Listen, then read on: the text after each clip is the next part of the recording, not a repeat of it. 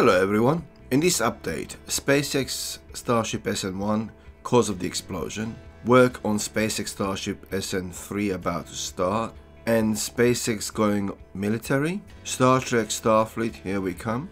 I'll talk about what happened and expand a bit on what happened to Starship SN1 later on in the video, but right now I'd like to concentrate on what lies ahead for SpaceX.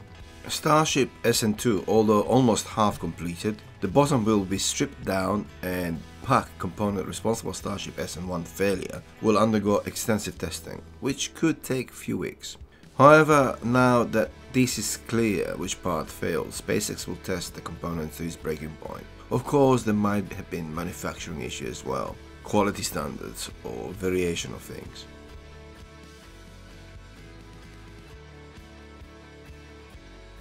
Work on Starship SN1 continues nonetheless.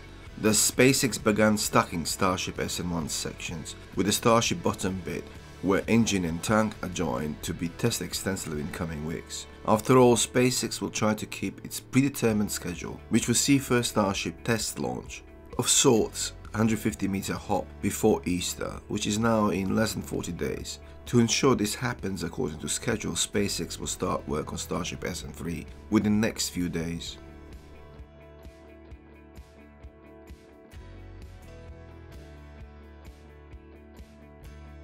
The fact Boca Chica facility now can build components almost on an industrial scale, work on fleet of Starship can commence, and despite the slight setback, SpaceX could be working on Starship SN3 before this week is out. SpaceX plans to spend much of 2020 to test Starship and all its systems, including Raptor engine, for which new stand was erected, making job a lot easier for SpaceX staff.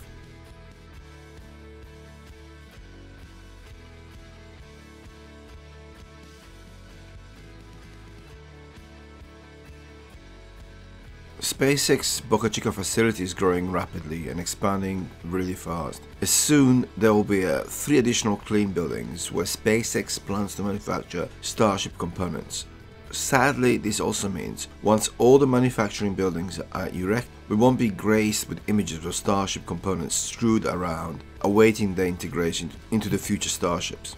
Elon Musk is keen on getting a clean environment where Starships are built, similar to SpaceX Falcon 9 facility in California.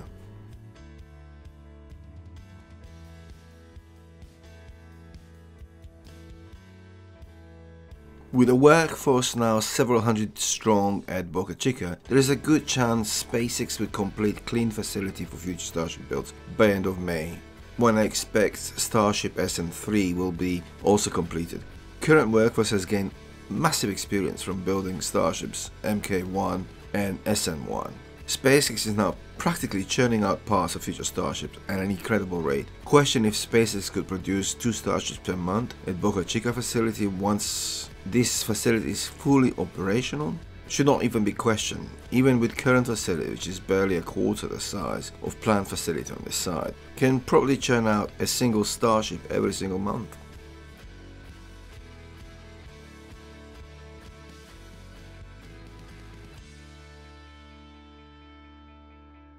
And as to unscheduled disassembly of Starship SN1, confirming suspicion, Elon Musk quickly implied that the Starship failure originated in or around its thrust structure or thrust pack. Further noting that Starship SN2, already in middle of production, will be stripped to the bare minimum to test the thrust pack.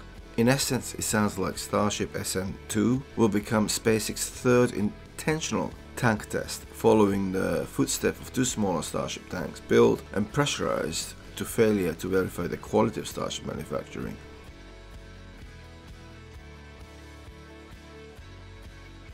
So what is a thrust pack, you might wonder?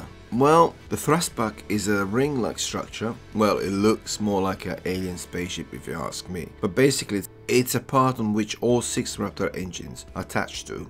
The ring structure is made to withstand heavy forces and pressures exerted on it, as it supports up to 6 powerful rocket engines underneath, as well as up to 300 tons of stuff on top of it. So it has to be made of really strong material.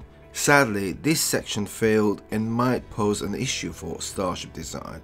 This shouldn't be an issue for single-use rockets, but for heavy lifting and reusable rockets might be an issue. I do wonder if Jeff Bezos and Blue Origin are paying attention to Starship and lessons learned from it.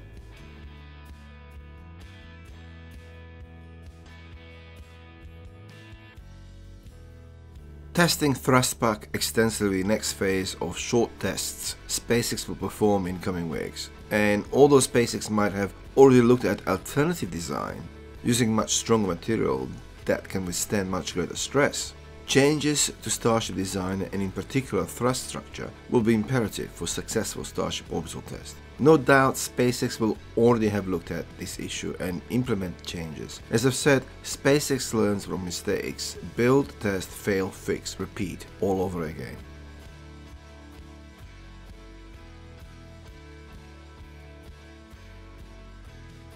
Whatever the case, work on Starship SN2 continues, and I expect after extensive testing and slight redesign of travel component, Starship SN2 will be ready for its own testing, which could commence as early as March 21st, first day of spring. Progress on Starship is progressing fast, with very likelihood that work on Starship SN3 could start by 10th of March, if not before.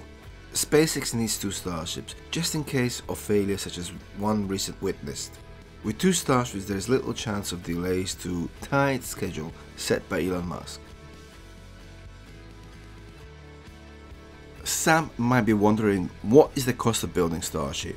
Well, Starship won't be cheap, as some might hope. However, SN1 Starship was built cheaply. Relatively speaking, the labor costs were around $2.5 million, or around 1/5 of the cost of actual Starship SN1, which comes around $12.5 million in total. The fully operational Starship, even built on cheap, will still come at around $25 million.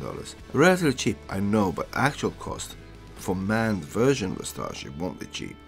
If my calculations are correct, manned version of the Starship will be in the region of $80 to $100 million. Even if built on cheap, every component on manned version will need to be tested and certified, which can take time. Reason why perhaps we won't see manned version of Starship before 2022 or around Starship SN20.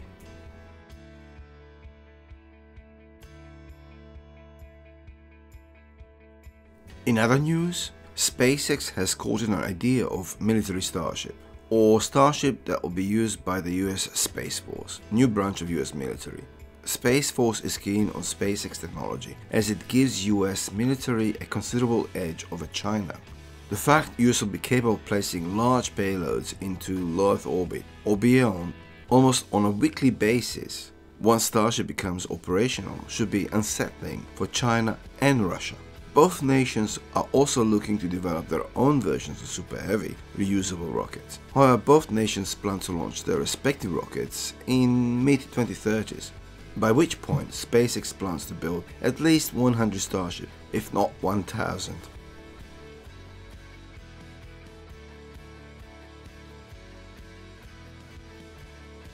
US Air Force is heavily involved in development of SpaceX Raptor rocket engine, and thus the Starship itself, with US Air Force spending in the region of $250 to $320 million in past 7 years on development of Raptor rocket engine. It is only logical for US military to utilize SpaceX capability.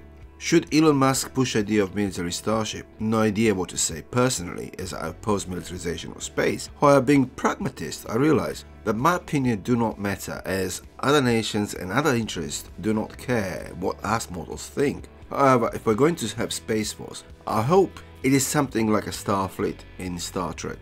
Me being a Star Trek fan and a massive Trekkie, I would support the idea of such Space Force. So what do you think, guys? Is a Space Force or militarization of space something that we should be doing? And what about other nations that are also keen on militarization of space, such as Russia and China?